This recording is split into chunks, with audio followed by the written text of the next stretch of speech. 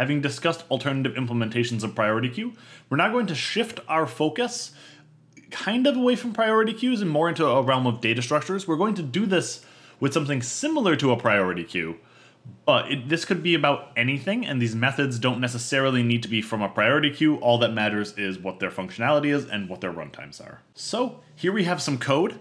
In this top loop, we're performing an insertion, but notice we have two loops here, so that's a little awkward. And then the bottom loop, we are extracting the maximum element. And we were told that insertions take theta s time and extractions take theta of 1 time. So if we were curious and this was a priority queue, this would be our sorted array implementation. So let's try and analyze this. I'm going to do exactly like I did before, where we have T of n is equal to the sum from s, and maybe we don't do that yet. Maybe we start with I equals 1 to n, the sum from j equals 1 to n of the time it takes to insert as a function of the size, plus the sum from I equals 1 to n of the time it takes to extract the maximum element as a function of the size. And now that first summation looks a little awkward.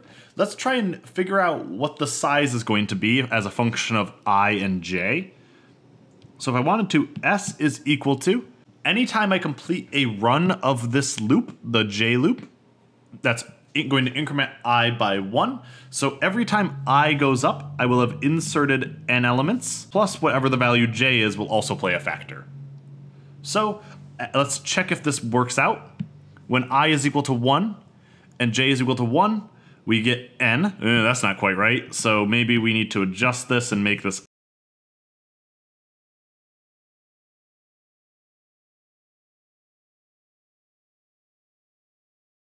and it's not really clear to me that we do this that way. You can figure this out by figuring out what is the number of insertions as a function of I and j, but this tends to confuse me a little bit, and I don't really like it. So instead, let's reconceptualize the idea and ask, what is the size at the start and the size at the end of this loop? We're going to do a similar thing for this bottom loop, the size at start and the size at end. And these are quantities that are a little bit easier to compute. The size at the start, we're going to say that's 1. It's arguably 0, but it makes the math a little bit easier to make it 1. After the first run, it will be 1, so that's okay. And after the last run, the size will be n squared. How on earth did I come up with n squared? Well, we have two loops, both of which run n times, and they're nested inside of each other, so it's going to be n squared. So the size at the start here has to be n squared because the size does not change between these two loops. And after I'm done running through this loop, I will have extracted n elements, so the size goes down to n squared minus n. And now this is actually a little bit easier to understand what's happening. Let us re-express this summation using that information. So instead of this awkward implementation I mentioned there, why not do T of n is equal to a singular sum from s equals 1 to n squared of the time it takes to insert. Insert was linear, so this is going to be cs here, plus the sum from s equals n squared down to n squared minus n of a constant.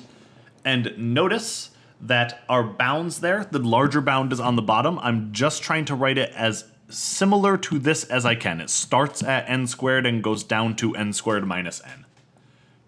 Now I'm going to rewrite that last summation in a more standard order. So I can write it as the sum from s equals 1 to n squared of cs. The second sum I'm going to rewrite as the sum from s equals n squared minus n to n squared of c. And now I have some nice easy summations to analyze. This is equal to, that first one is an arithmetic sum, so that converges to c times n squared plus 1 all over 2. Plus the next one is c times n squared minus n plus 1. Notice some simplification happens in that last term, so we have c times n squared plus 1 all over 2, plus the n squareds cancel, and I'm left with n plus 1 times c, and all of this is in theta of n to the 4th coming from our first term here. So this is how efficient this is with this one implementation. Let's compare that exact same algorithm to an alternative implementation. So let's scroll down. Here we have an alternative implementation, and in this one, the time it takes to insert is different. So this is different, and this is different. Other than that, they are the same. In fact, this is our normal unsorted array implementation. So this is the unsorted array.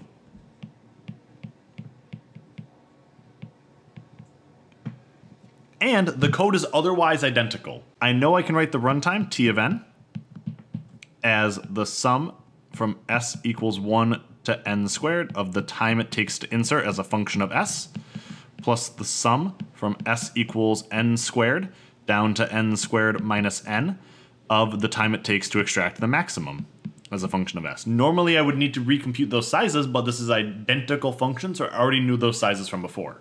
And I know those runtimes for those methods. They were given to me as part of the problem. So this is equal to the sum from s equals 1 to n squared of a constant, plus the sum from s equals n squared down to n squared minus n of the time it takes to extract the maximum, which is c times s. And now we need to be a little bit careful for this last summation. Because my bounds look similar, they both have n squareds in it, I need to be slightly cautious about how I analyze that summation. So I'm going to write out the terms of this summation to analyze it for the second one. The first summation is nice and easy. It's c times n squared plus the last summation is cn squared plus c n squared minus 1 plus c n squared minus 2 plus all the way down until c n squared minus n.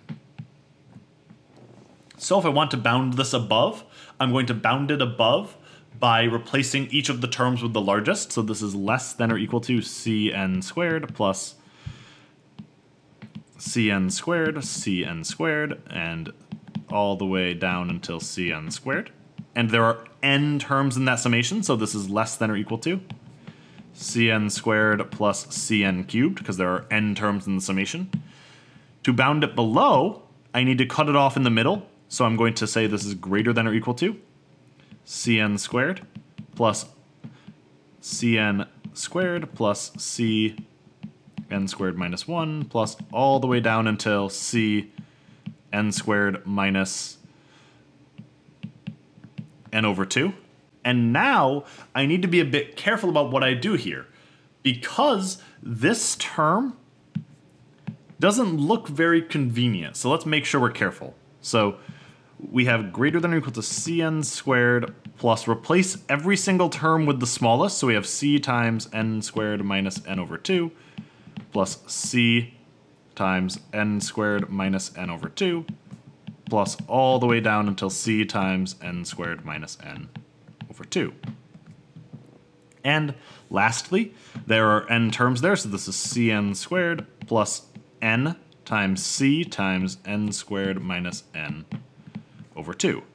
And maybe at this point we can finally identify that this is also in big omega of n cubed. So the entire original algorithm would be in theta of n cubed. Notice this is more efficient than our other implementation. Our first implementation took theta of n to the 4th time. This one takes theta of n cubed time. So we added some efficiency. Why did we gain some efficiency here? Well, we gained efficiency primarily because we were doing fewer extractions than we were insertions. So this algorithm that made the insertions very efficient, while at paying a cost in terms of the extractions, tends to be a very helpful thing to do here. And one might naturally ask, well, we did the sorted array and the unsorted array. Are we going to do the heap? The heap will be down here, and I will leave that for you guys to practice with on your own. So this one is constantly left to you to work on. So this is left to y'all. And that is the last thing we're going to talk about for analyzing priority queues and our brief foray into analyzing algorithms involving data structures here at the end.